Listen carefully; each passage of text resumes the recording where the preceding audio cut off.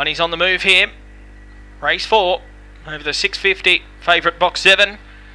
They're set in, they're away. Untraceable was the last one to leave, but gets a clear run early up to third as they round the first turn, where it's See Him First from Seeking Justice.